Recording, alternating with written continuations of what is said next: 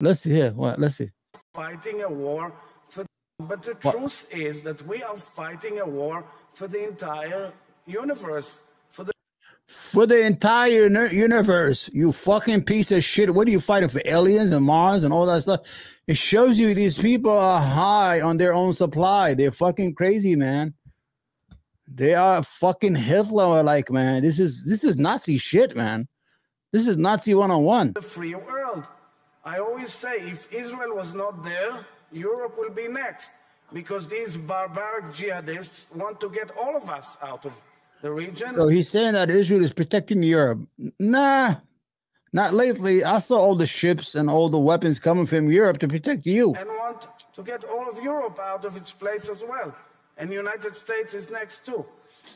So this war is something of an essential element in the history of humankind. All right.